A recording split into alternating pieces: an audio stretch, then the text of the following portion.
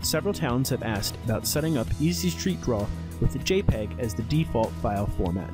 If you go into Options, and then within your drawing, go down to Export, you will see you can change your width of your drawing to a value of 8, height of your drawing to a value of 3.5, and change your file format to JPEG.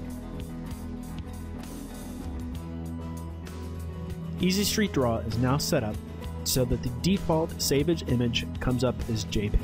It has also set the image size to 8 inches by 3.5 inches. Now when you return to the fillable PDF and you import your image from Easy Street Draw, it will fill the entire diagram box and show the image complete on the screen.